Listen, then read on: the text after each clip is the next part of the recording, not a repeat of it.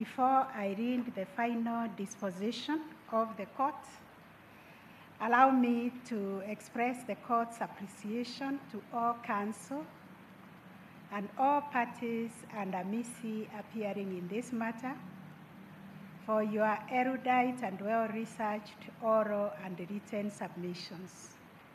We also wish to thank you for patiently sitting and bearing with us for the last 6 hours as we delivered this judgment.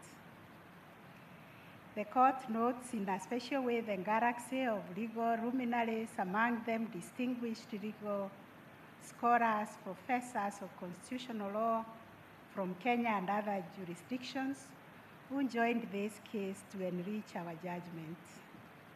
We found their views very useful, although they were varied and divergent, especially on the applicability of the basic structure and doctrine, and whether it had acquired international application under the provisions of Article 2.5 of the Constitution.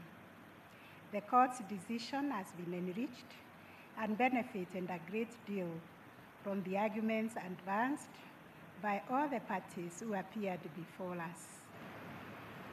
We hope with the full noise of time, even our local scholars will find their way in other jurisdictions, in other countries, America, Germany, or even Africa, to share our rich jurisprudence with those courts. We also wish to thank our law clerks for their research and exceptional industry in supporting the work of this court. That said, in the course of writing this judgment, the court observed with concern some commentaries on the pending judgment carried out in the social media by some counsel, some of whom are appearing in this matter. The contents of those social media commentaries were, in our view, meant to influence, intimidate, or scandalize the court. This unfortunate practice is emerging, and unless it is checked, it will erode the confidence and the dignity of the courts. It would also amount to unprofessional conduct, especially by counsel appearing in this matter, and even counsel who are not in this matter, but know very well that they cannot comment on a matter that is pending judgment.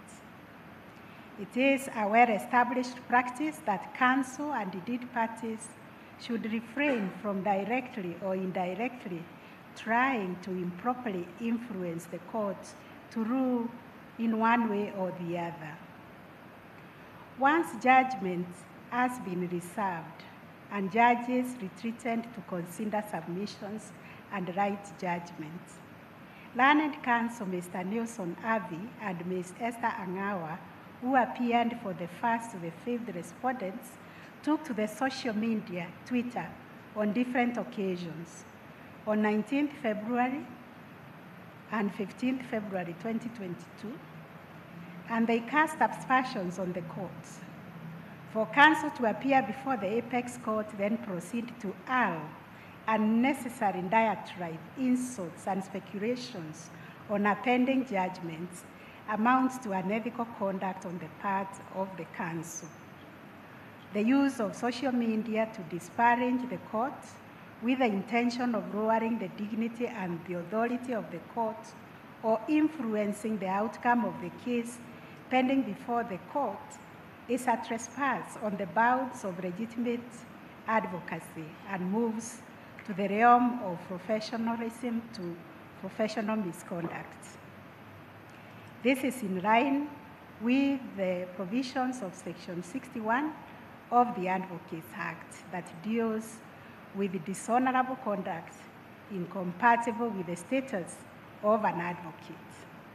Equally culpable is the conduct of senior counsel, Mr. Ahmed Nasir Abdullahi, who, though not counsel appearing in this matter, took the lead role in disparaging and besmirching the court as evidence from his posts on Twitter on 8th February 2022, 15th February, and even as late as yesterday, the 29th March 2022. Section 17 of the Advocates Act envisages the rank and dignity of senior counsel is conferred on the basis of irreproachable professional conduct and exemplary service to the legal and public service in Kenya. These standards are expected to continue even after conferment of the rank of the senior counsel.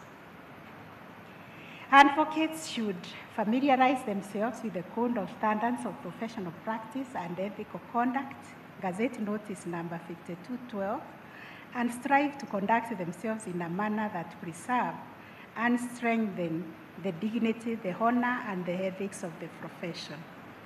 Consequently, advocates should refrain from conduct that amounts to indirectly attempting to influence decisions pending before courts. Relevant to the use of social media, we wish to draw the attention of advocates to the standard of professional practice and ethics conduct number 10 that spells out what is inappropriate conduct. This caution should always play in the mind of advocates who are tempted to utilize social media to advance their cause. I will now proceed to give the final disposition of the court.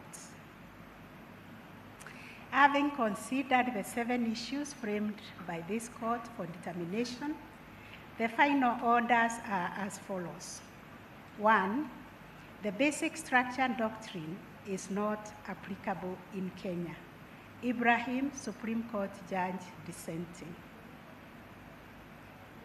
B, in order to amend the Constitution of Kenya 2010, the 4 sequential steps as pronounced by the 2 superior courts below are not necessary. Ibrahim, Supreme Court Judge, dissenting. On the second issue, the first part A, the President cannot initiate constitutional amendments or changes through the popular initiative under Article 257 of the Constitution. Joaquin Dongo, Supreme Court Judge, dissenting. The B aspect of that, issue 2, the President initiated the amendment process in issue. Joaquin Dongo and the Naura Supreme Court judges dissenting. Consequently, under Article 257 of the Constitution, the Constitution Amendment Bill of 2020 is unconstitutional. Joaquin Dongo and the Naura Supreme Court judges dissenting. The third issue, the second schedule of the Constitution of Kenya Amendment Bill 2020 is unconstitutional for being in breach of Article 10.2 and 87.7a of the Constitution of Kenya 2020 for lack of public participation. Joaquin Dongo, Supreme Court Judge, concurring. 4, civil proceedings cannot be instituted in any court against the President or the person performing the functions of the office of the President during their tenure of office in respect of anything done or not done under the Constitution of Kenya 2010. That was unanimous. 5A, there was no obligation under Article 10 and 257.4 of the Constitution on IEBC to ensure that the promoters of the Constitution of Kenya Amendment Bill 2020 complied with the requirements for public participation. Unanimous. B, there was public participation with respect to the Constitution of Kenya Amendment Bill 2020. Mwiru, Vice President, Ibrahim and Wanjara Supreme Court judges dissenting.